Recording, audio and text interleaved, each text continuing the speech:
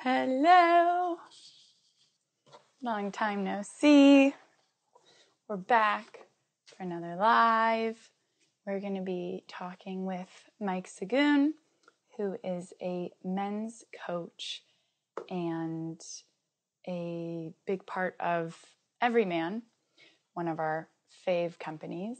And he helps lead retreats. He also has his own company called The Unshakable Man. And he is basically just committed to being the best version of himself that he can be, helping men understand the value of vulnerability and helping...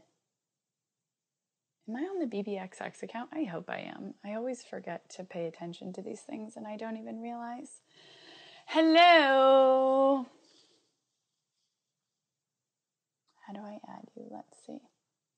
Here we go. Oh, good. I am on the BBX.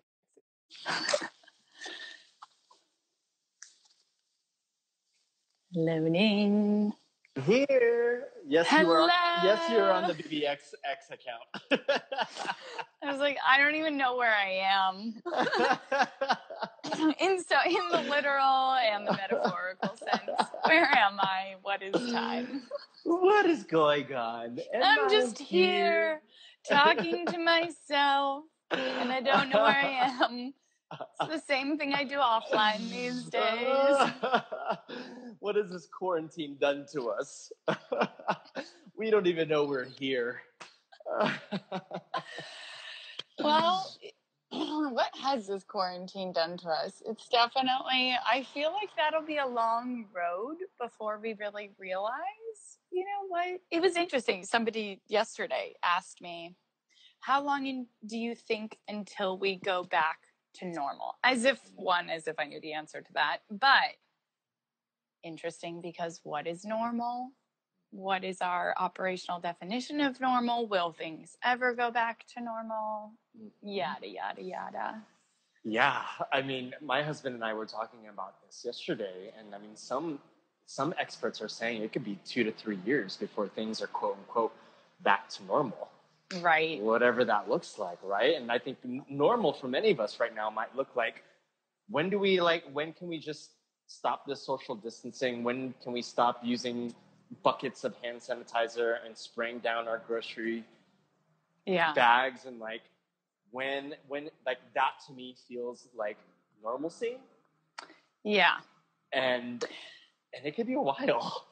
Right, because all of that is about the separation between us. And I think I could get obviously used to working from home. I worked from home already, get used to a certain amount of physical distancing with strangers, etc. But it's that barrier that doesn't allow for intimacy with the people you do know and love that is the difficult part, I think. And that distrust, not distrust, but that kind of built-in doubt, or you have to, you can't allow other people to be in your life or near you or a part of you in the same way. And so I think that is kind of the biggest part. And once at least that first level can be dissolved, I think then we could, start to get back to some familiar place, at least if not normal, familiar. I mean, what I was thinking was, like, if there's one thing that this virus is teaching us, it is teaching us how to long for each other again, how to create intimacy with each other again, how to create connection, how to step inwards instead of step outwards from each other, right? Yeah. Like, if there's one thing that this virus is teaching us, it's, y'all, you guys have been so disconnected that it's time for you to get reconnected again. And I'm going to show you that what this feels like to be disconnected, to truly be disconnected and not to be able to touch anyone or to be in another person's space.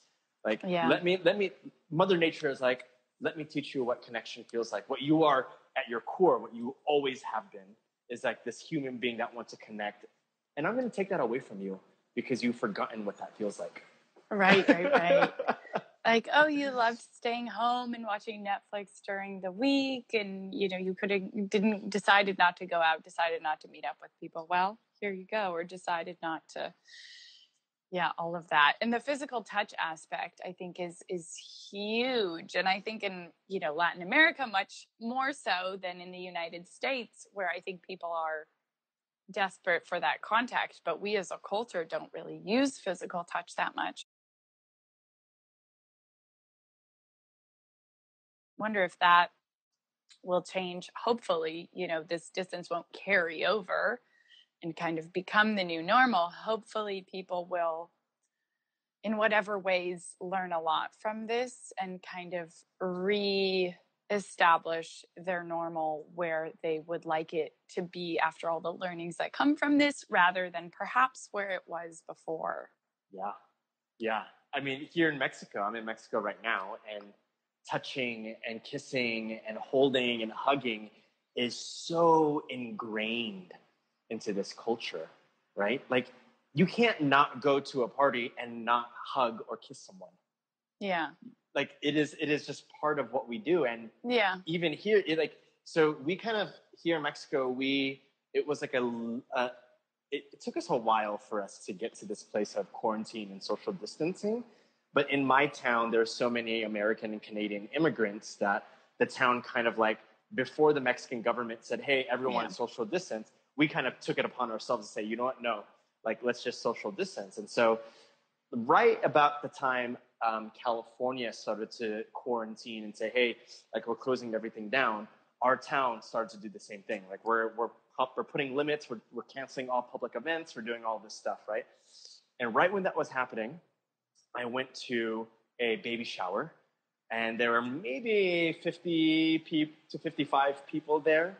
And it was like this awkward, like, are we gonna hug right now? Like, right, should we do this? Like, I want to hug you, but I also don't feel safe to do this. And it's odd. Like, we've also had like, friends come over to drop off produce, and our friends, we're super touchy feely, and every time they've come over, we're like, oh, like, oh, I want to hug you so much. I want to give you a kiss, and I can't. And like, it is so weird and exhausting too, right? To think about, to always have to think about that. To, like, calculate everything. Yeah, right. And to put up more barriers than we already do, or more filters Absolutely. than we already do. But I love that part you mentioned about teaching us how to long for each other again. I think that's amazing. And I rarely ever use that word or that expression. I think it's fantastic. Longing, it's such a beautiful feeling. Yeah. Right? It's kind of like nostalgia, which I don't like, because it's in one way not a pleasant feeling, or there's some sadness behind it, but there's also happiness, because you're generally only nostalgic for times you would want to go back to, or you like to remember, or that were good. And so it's that same mixed energy that is both kind of the negative and the positive, or that negative because it was something positive. Yeah. And, Jerry and I always talk about, we've been married for 3 years, almost 4 years, been together for 8 years. And we always talk about how important physical space from each other is so healthy for our relationship, because what it does is it creates this feeling of longing for each other. Yeah. Right? So, like, when we have intentional physical space from each other, we're like, yeah, great, awesome, because I want to long you. I want to long for you. I want to, like, crave you. I want to be in a space where I can't wait to hold you again. That's amazing. And and that is such a beautiful feeling. It's such a beautiful feeling to have in your body. How do you think you could do that? I mean, outside of quarantine recommendations for that, but then I would say, are there any kind of makeshift ways to do that when now we obviously don't have as much space within which to create that literal, or perhaps, there are ways to create a more metaphorical space in a way? Mm-hmm. Mm-hmm. Like intimacy during this time, like how can we increase Well, yeah, intimacy? if I'm sure there's some people who would like to long for their partner, but if they're right there all the time right now, maybe they're not. So how to create that space, if not literally, then metaphorically, in terms of having intentional time where you're focusing on your different work or doing things to kind of help create that disconnect, so that you can kind of have different phases and come back together, versus that constant, there's no variety, there's no change, so it's just kind of this plateau level of energy due Yeah, to like a lot of my friends in San Francisco and in Oakland live with their partners in small apartments, small-ish apartments, where it's like studio, it's one bedroom, and all of them are working from home. And they've like introduced this new dynamic in their relationship where they're like, oh shit, we're together 24/7 now. And we don't have this built-in time apart from each other. And now we are learning some things about each other that we've never really knew, because now we see more of each other. And one, I think that's totally natural. And I think it's healthy for us to be aware of that. But how do we, if we do live in a tiny apartment, a small studio apartment, how do we create that intentional space? And I think that's a question that so many people are asking themselves. So many of my friends are asking themselves right now. I don't know how to do that, right? Like, I don't know how to, like, do we put up a barrier? Do we put our headphones in? I think one thing that's been working really well for some of my friends is that we create the intentional time of not talking. Like from 9 to 12, I am in the zone. I am on my computer. I'm doing work. I have my headphones in, and I'm sorry, but I'm not going to talk to you from this time. Yeah. And then maybe we have lunch together from 12 to 1. Yeah. And then from 1 to 4, again, like this is like in the zone. Yeah. I'm at work. And or on the weekend, it could be a puzzle, or, working out or doing something where you're in that zone. And since, obviously you can't literally create the space, there are certain activities that kind of transcend time and space.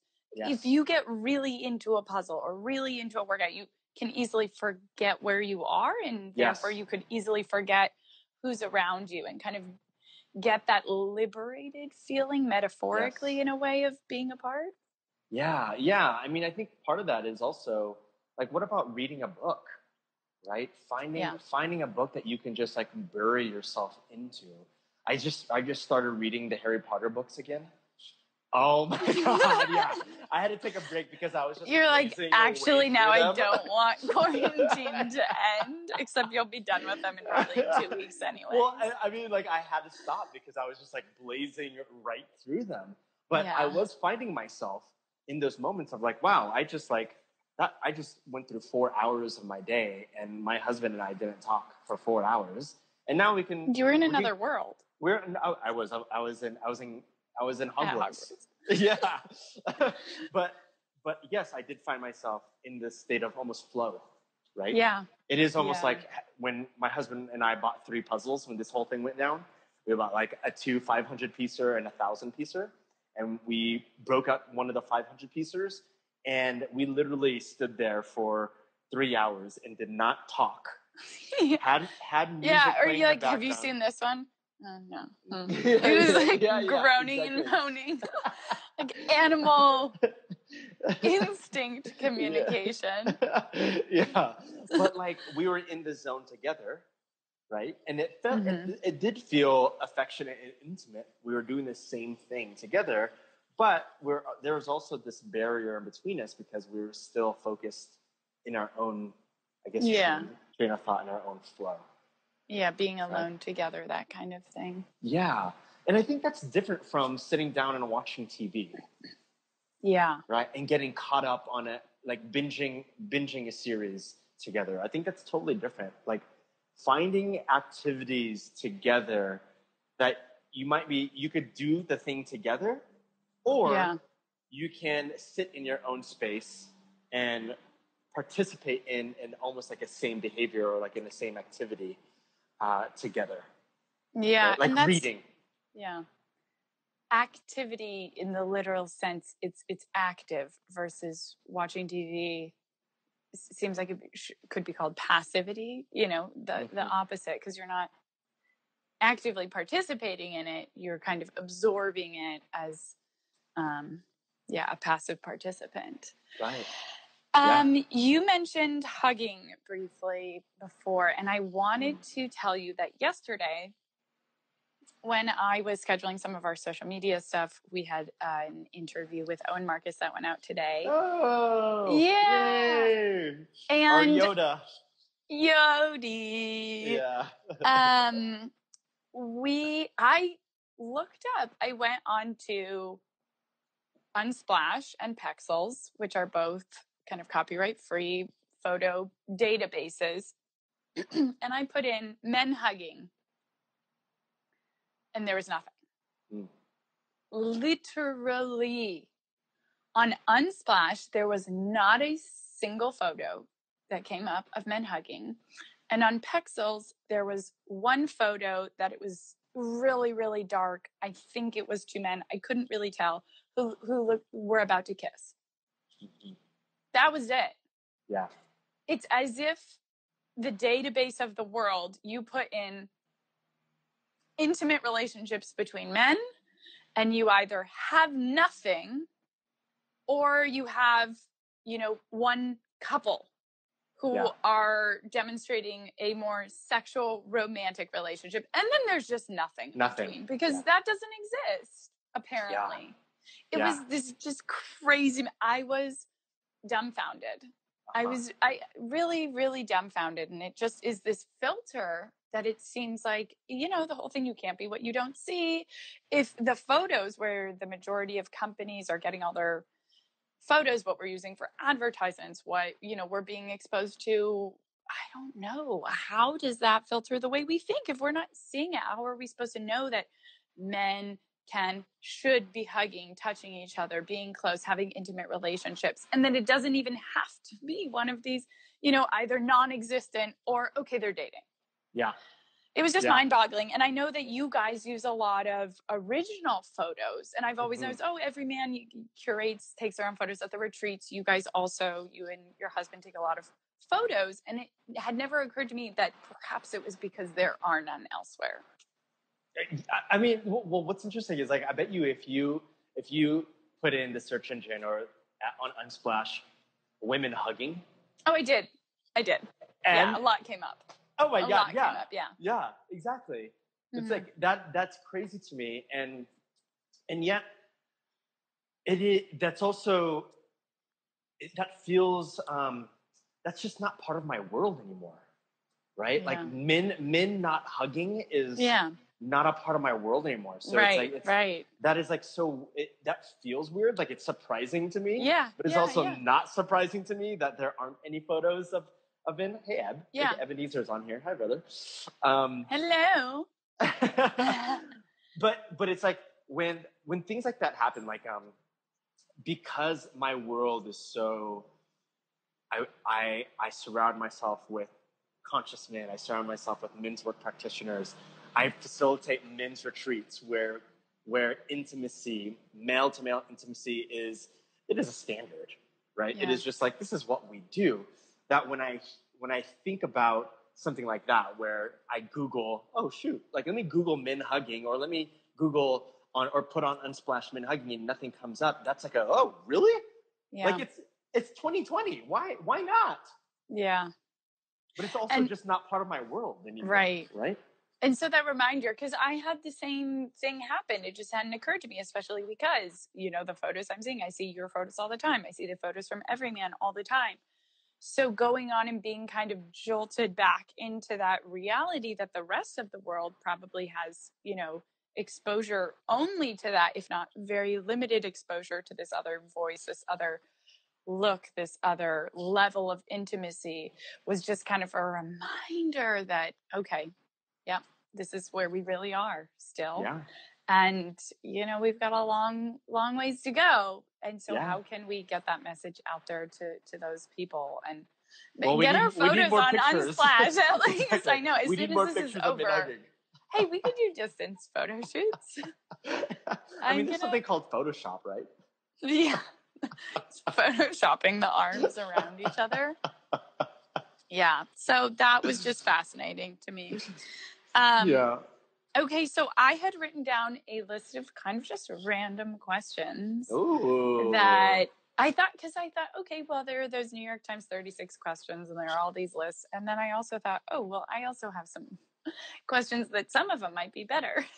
Yeah. I don't know. Let's do it. Or to mix it up. So I thought we could just go through and pick a few random ones. Let's do it. So one question that I've been asking people this week is, how have you changed in the past year? And how have you changed in the past 5 and 10 years? The past year, what month? It's April. I gotta think back. In the last year. So in the last year, I grew my business. I welcomed in a business partner. He's basically our CEO. And I moved to Mexico. I packed up everything that I knew and moved to Mexico with my husband and my dog. Which, by the way, I was just thinking earlier when you said, oh, yeah, my friends who live in studio apartments. I thought, you must be so happy you moved to Mexico. You're probably on a hacienda. Yeah. Yeah. we have a really beautiful and spacious property here in Mexico. Amazing. Yeah, it's great. But I've changed in that I feel like I am more resilient. I feel like I've naturally always been a resilient person.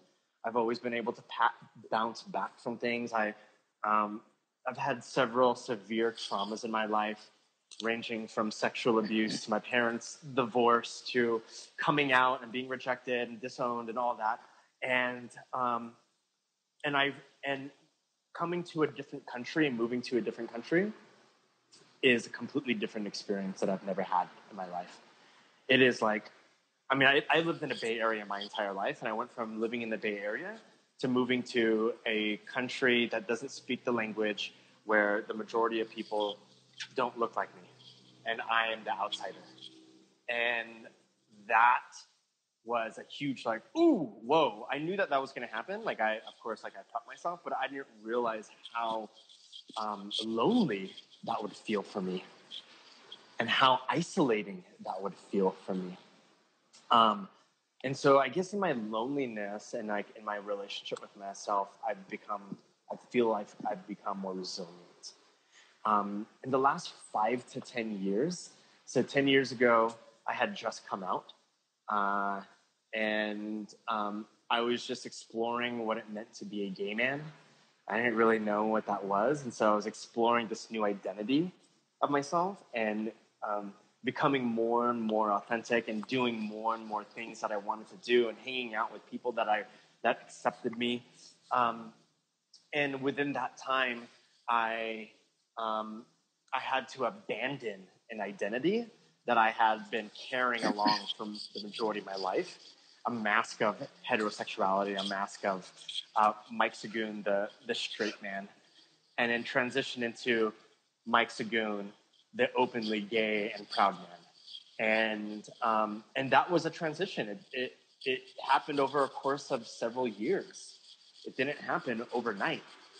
And so in the last 10 years, I think I've changed in that I've really started to understand who I was at my core.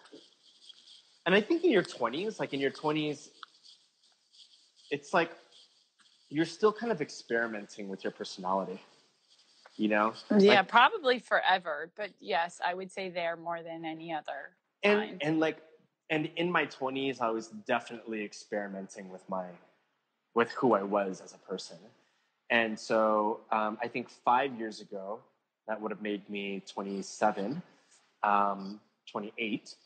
I had just gotten married, right? So from 10 years to 5 years, I had met my now husband and got married. I'd come out, met my partner, and then I got married. Wow.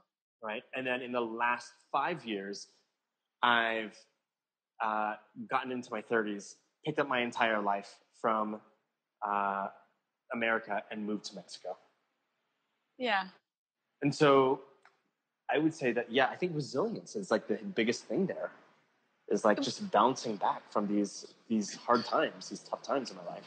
It was interesting. Just this morning, I was listening to, I was on a walk and I was listening to How I Built This, which I love. Great podcast. And at the end of every single interview, he asks people how much of your success is due to, skill, talent, grit, whatever, and how much is due to luck. And the woman said 50-50. But she said, but it's not just, grinding it out. I think it's resilience. And so it was really interesting how she distinguished those. And I haven't really sat down to think about it that much, but it kind of struck me the importance in kind of just grinding through things versus, I think, rising above and being able to continue through them rather under them. There was something there that I found interesting in that differentiation that she made. Yeah. When you were talking about how you were beginning to explore your own identity and authenticity, I think that, we talked about in one's 20s, how that's a huge phase, but I think that's something that continues throughout life, or should, at least as long as we live, because there are always new versions of ourselves, new opportunities presenting themselves. Perhaps, you go through some life change, you get out of a relationship, new opportunity. Who are you without that person? Some people are losing their jobs. These are constant opportunities, and also things that force us to really try and figure out who we are through a new light, from a different angle. And so I guess if you had any lessons or tips for how to help people explore their own identity and continue to kind of grow with it, or challenge it, etc.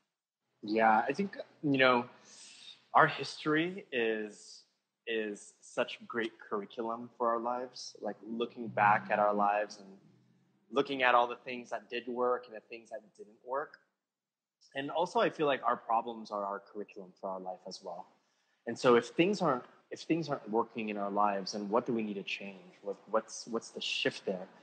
And looking at our own identity, I think when we look back at our history and we notice, I think I identify as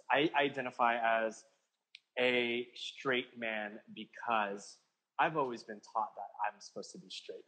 I grew up, and I'm speaking from my own experience. This is my own story, my own history. This is actually part of why I came out, is that I started to think like, okay, I've always been taught that I needed to be a straight man. I was always taught that being gay was bad, and like, you're a sinner if you're gay. And am I that person? And do I want to stay that person? And then I went through a phase, and I came out, and here I am. And then I went through a phase where in my early 20s and my mid 20s, I was like I was partying a lot. Loved going out, loved going to the club, loved just like hanging out all night. I like, my friends would call me Party Mike, right? Really? Oh yeah, like Mike was a party starter. So everyone knew that every time I walked through those doors, like, okay, cool, it is time for us to party. I love this version of Mike, but I also would love to know and hang out with that version of Mike. I mean, that version of Mike is still there, right? Like, right, exactly. I could totally access him. Right? Oh my God, next time. But it was like, but that identity, this Party Mike identity, as I was starting to get into my later 20s, was so much. I was like, he's still there. Yeah, I know.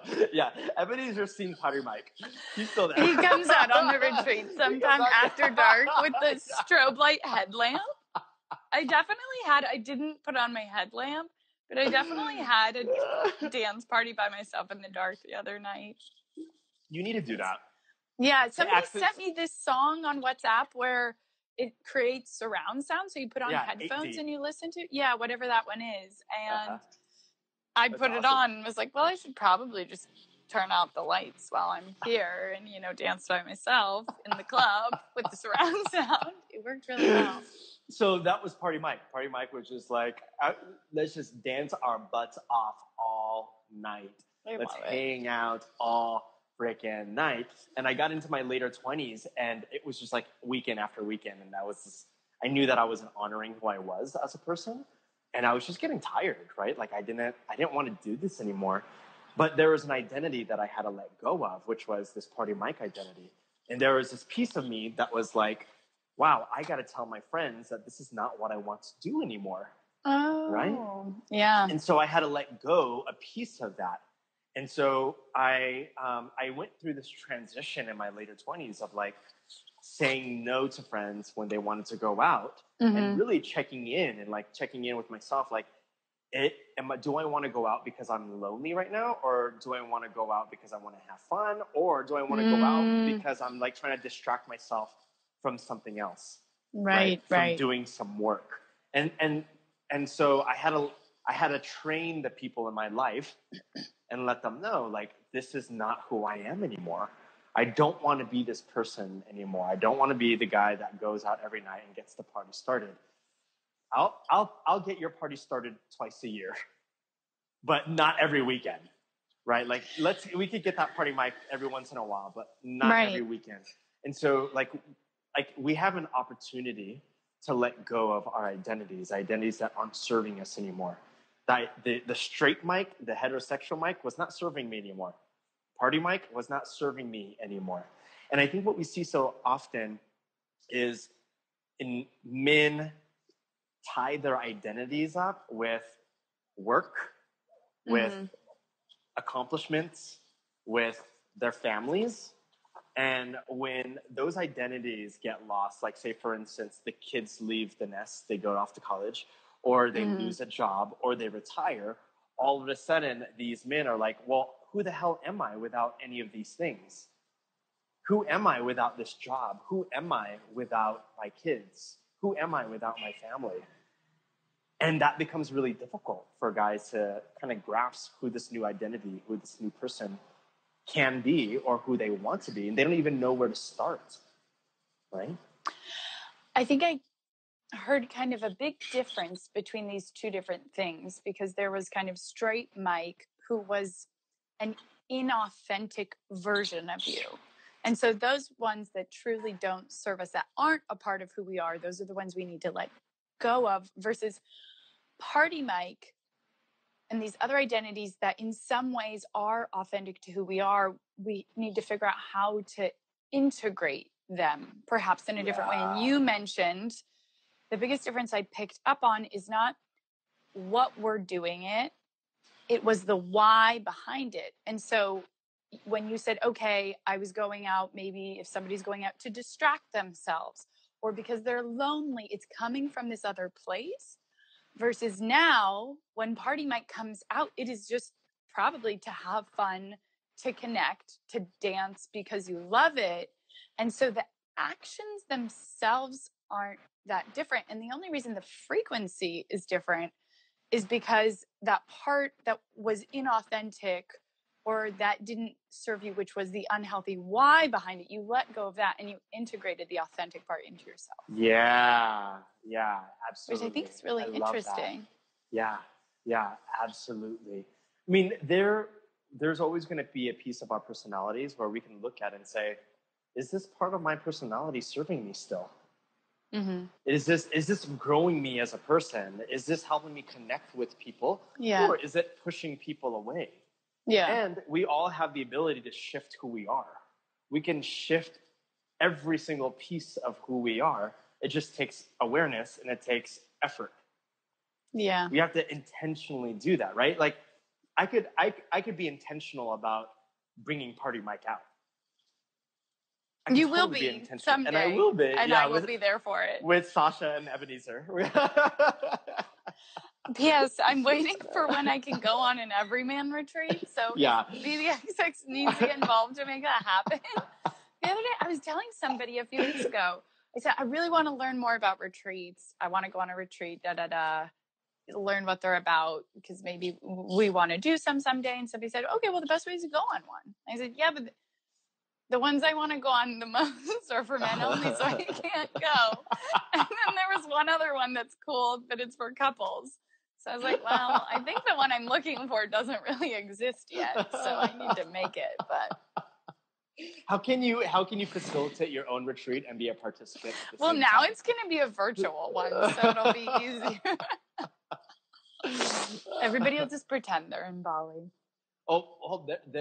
Maybe in Everyman we're going to do a retreat called Everybody. Yes. Booyah. Everybody, get your body. Okay, so I have... Yes, and there will be live performances. Absolutely. By us. And by Party Mike. Party Mike. Now that I'm thinking about it, just sounds too much like Magic Mike. Or just not too much, but just fantastically sounds like... I'll take Magic Mike. Like, Ebenezer's thinking now. Ebenezer's like, yeah, a retreat for everybody. Huh. Yes, I love it. We'll talk about that. So I have one more sub question, and then clearly we need to have another Instagram Live soon, because I've asked you one of the questions on my list. But and the next Instagram Live will be 5 hours long. It will be a retreat, and it's called Everybody BBXX. Yes. And hey, hugs are, like XOXO. Hugs Everybody XOXO, something like that. Yeah, there you go. Okay, so when you were talking about how you moved to Mexico and learning about your identity, and I was thinking, because you had just talked about how you had left behind this identity of Mike as a straight man, and then you integrated, as we talked about, this identity of Party Mike. And so with all of that, you had to kind of carry your past along with you, and this baggage, or the same people knew you in one way as the other way. And then I thought, well, when you went to Mexico, was this an opportunity to then start over? And just the other day with a friend who moved, I posed the question to her, can people truly start over? Like have a fresh start? And I'm curious what you would say. Before we moved here, my husband and I took like a trip to visit our house to like just check on things. And we were sitting at an art gallery, having a drink or something. And he's like, what are you most excited about moving to Mexico? And what are you going to miss? And I said, well, I'm definitely going to miss our homies, our friends, our tribe so much. And that's still true today. But I'm looking forward to starting a new group of friends, because I get to start off without them knowing anything about who I was. And I get to just start off as who I am today. This is who I am. This is who you're going to get. And I think there's something really powerful about that I get, like, we all have an opportunity. I always hear this from guys that go to men's retreats or go to a men's group. They come back home and all of a sudden they're like, I need to change my friends. Like, yeah. I don't think I connect with my friends anymore. And then through the journey of this development that they are going through after attending a men's retreat or a men's group, they start to attract the people that they want to attract in their lives, because they get to be more authentic with who they are. And there isn't this like invisible barrier of like, oh, they know this past, this part of me, and now I have to let go of this person. I can just be who I am right now and who Mike is in this very moment. And I think there's something really powerful about that. And there's always this question for me of, well, I have friends in California that I've known for 20 years, right? And so it is my responsibility as their friend to say, hey, I want to shift the piece of our relationship, and I want our relationship to look a little different. And this is how I think our relationship can look different. I want to have deeper talks with you. I don't want to talk about sports anymore. I don't want to talk about like all this kind of stuff. I don't want that to be the main part of our conversation. I want us to get to know each other on a deeper level, right? So we have the opportunity to do that. It's hard. It's difficult. When we meet new people, we can just be who we are, and that just attracts the people that we want. Yeah.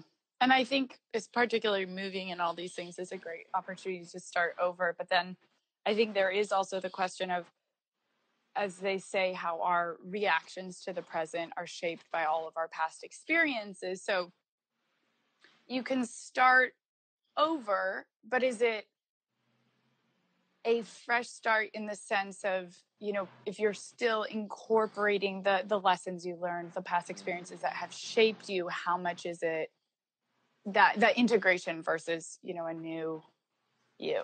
Yeah, and how much of that past, of the things that you didn't want to bring into this relationship, how much of it are you actually bringing into this relationship? Yeah, kind of how much of it is unavoidable in a way, or, you know, some of it, if it's lessons that were learned maybe through negative experiences but that had a positive outcome, positive lesson learned, things that, you know, maybe you do want to carry over because they helped create the new you, but they came from an older version of you or something like that. Yeah. Okay, what next? Another question number 2.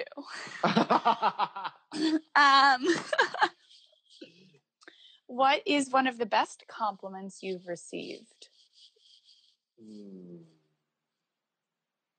And then any thoughts of, you know, the art of complimenting in general? Because I think some people, you know, aren't comfortable with compliments. I the other day somebody said something and then I just kept talking and they go, "Did you not hear me?" And I said, "Oh no, yeah, I did. I just chose to talk over you." That's just how I deal with compliments. I just keep talking and don't acknowledge them, because apparently that is what I do. Because they had said the compliment, then I kept going. They said it again, and then I kept going, and then they stopped me to clarify if I hadn't heard them.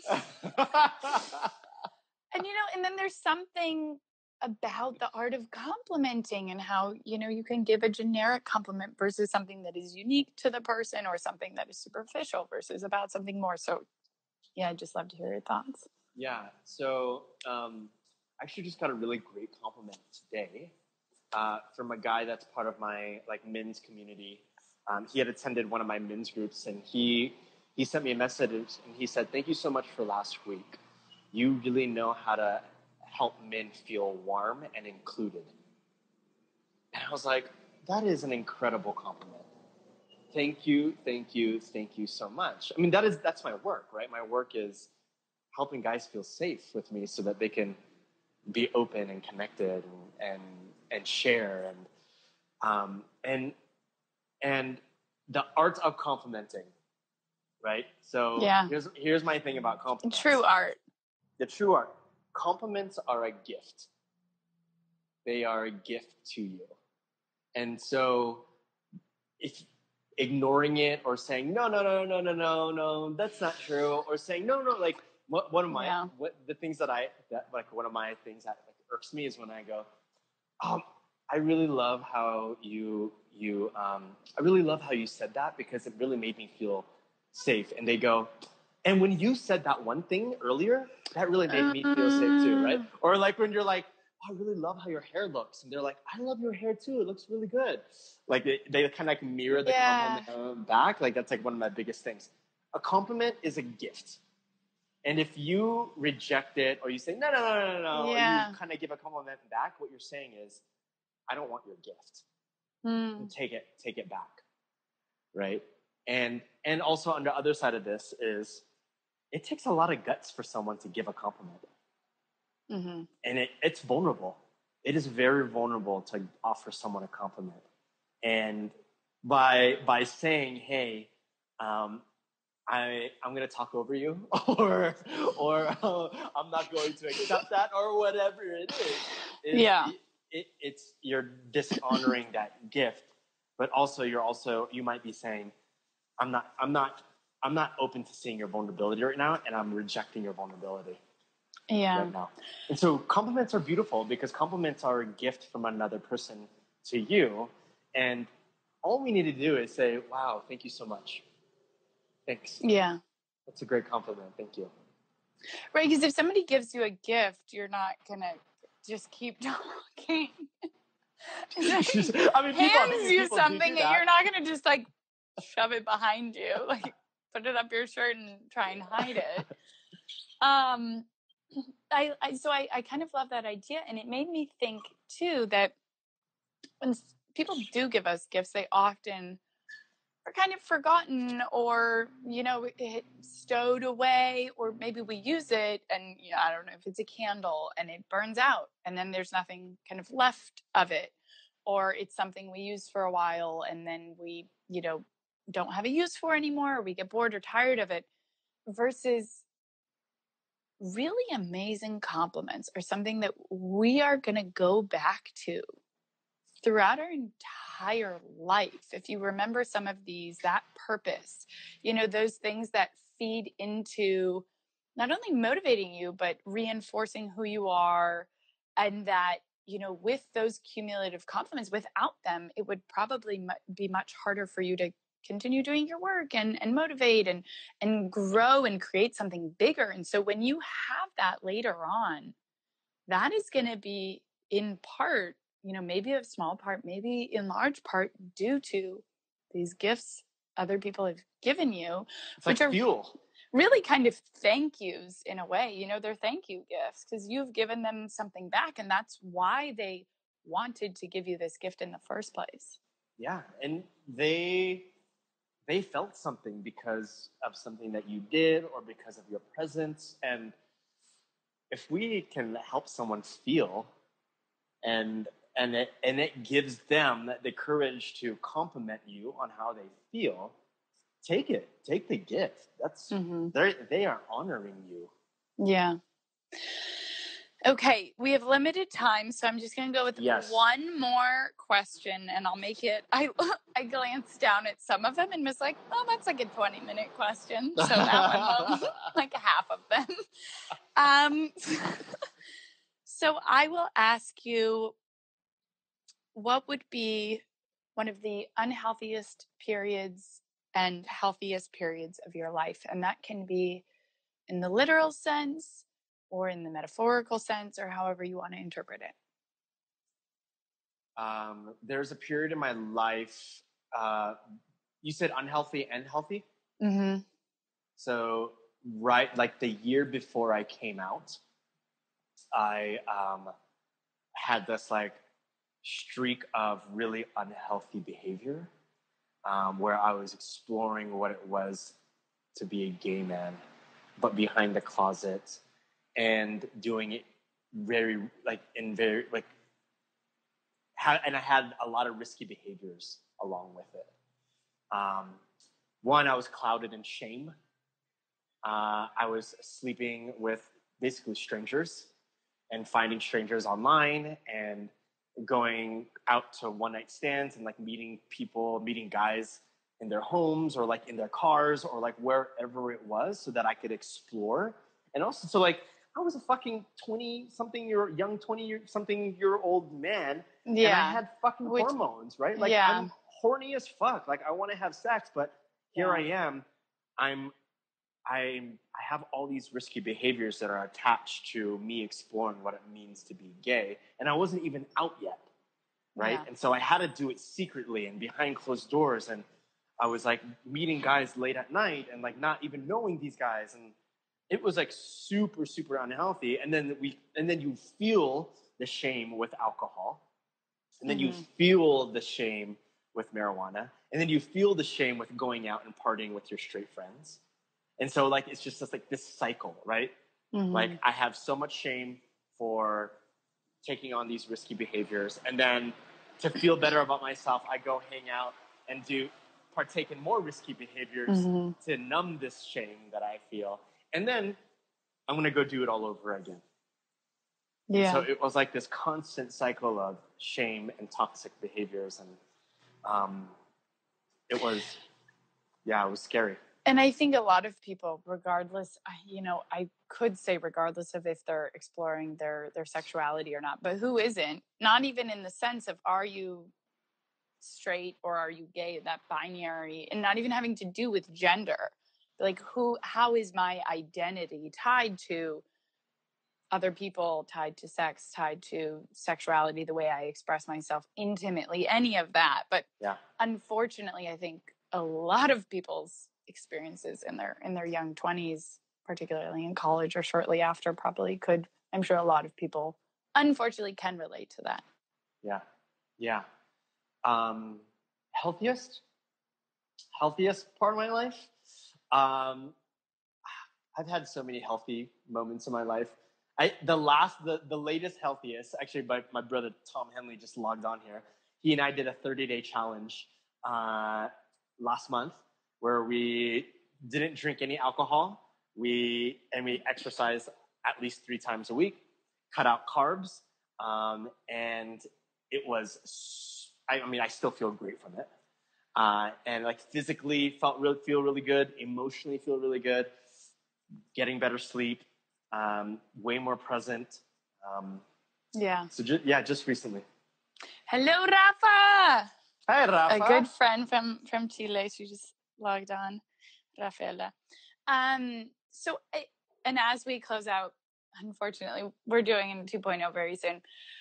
But it was just interesting because a lot of what I hear is unhealthy behaviors stem from, trying to maintain these versions of ourselves that don't serve us, or being inauthentic versions of ourselves, and that cognitive dissonance or that shame that comes from that.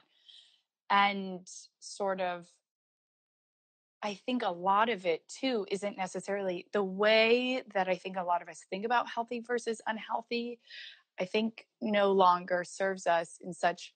I went to a Stanford health conference about a year or 2 ago. And I remember this man who I loved his entire talk. I don't remember his name. I need to look it up. But he said, raise your hand if you're healthy. And a lot of people in the room raised their hand.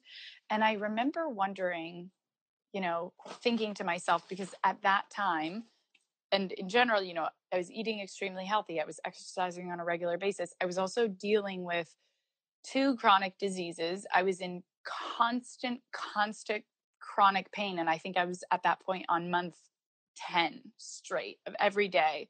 And I just remember sitting there thinking, okay, well, is healthy, does it have to do with my behaviors? Does it have to do with my health status? Does it have to do with my mental health? Because at that point, emotionally and mentally, I was falling apart.